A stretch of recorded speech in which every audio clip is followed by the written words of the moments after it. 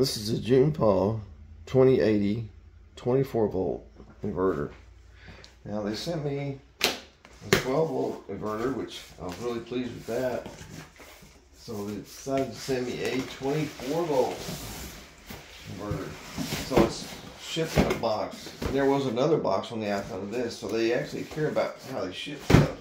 So it's like Russian nesting with dolls. Box within a box within a box. And a 24 volt inverter looks very much like the 12 volt inverter. It comes with all your information here. It comes with really nice heavy cables. Those are ready to go. Here's your Cat 5 cable. Comes with your standard remote control, which is really nice.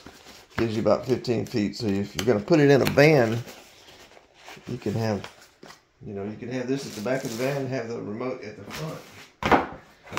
I'm going to unpackage this. I just leave those inside there. Put some serious packing foam in here. I have not seen one pack this well. You got the foam. Custom fitted to the unit. Little piece of cardboard on the ends. And then it comes in a plastic bag. And if you look at it, you almost can't tell the difference between that and 12 volts. And they're both pure sine wave. They're both the same size. And they both weigh the same. And they both come with all the extras.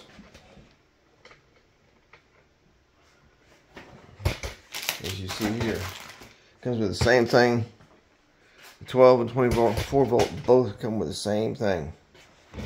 So if you're interested in an inverter, I want to take a look at these. Got you a plug here. Hardware there.